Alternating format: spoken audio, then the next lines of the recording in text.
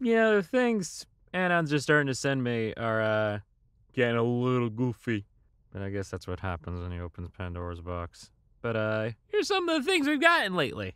Flies are sky raisins. Where are the McFucking lemons? Hello? Is anybody there?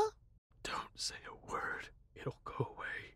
The void hungers for a large pepperoni pizza. Some guy probably gets off at the idea of being sucked into a tornado. Dick out and everything. I have the self-confidence of a slug. Well, slugs are confident enough to climb up walls, so your confidence must be shining, really. Become a Homestuck. Join us. We won't murder you.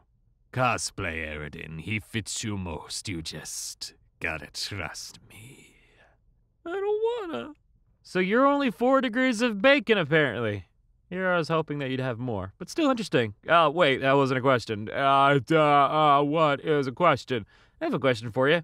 How did you find out my degree of bacon? You know that one Anon that asked if the M&M characters have human teeth? Well, it got me thinking, so I'll just say it. Mr. Peanut. What are you Oh no. He's got human teeth too. Oh, great coffee wizard! Give me coffee, please! I am dying! Come closer, my son, and I will give you your answer. No, it's mine. I have like 3 life goals, and one of them is to own at least 9 dogs. You have excellent life goals. Psst, coffee wizard. You people and your dirty bean water. I'm sorry that our coffee tastes like freedom! Travis! Where's Lawrence? You'd think after 2 years people would understand that he was written off the show. And now the most philosophical one of them all. Boob egg. I challenge you to say bubbles in your most deepest, most masculine voice ever, without giggling. Depends on what you're looking for. Are you looking for something right around here and say bubbles? Or perhaps you want me to go the solid snake route and just whisper gently into your ear and say bubbles. Share this post and what your Anons on Tumblr send me series. That is all. Thank you. Let's just go put that away. Let's just put that one away. They got what they wanted, but we're still gonna put that one away.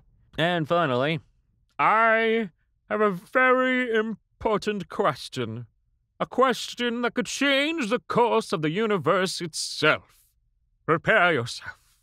Mentally. Okay, ready? Here goes. Is a hot dog a sandwich? Depends on what kind of sandwich, really. I mean, if we're talking about like a PB&J style sandwich, no, it's not that. It's probably more like a hoagie. You know, like on a sub roll, hot dog roll, sub roll, kind of same thing. So yeah, hot dog's a hoagie. But yeah, there we go. That's all the weird, bizarre hand-on questions I've gotten recently.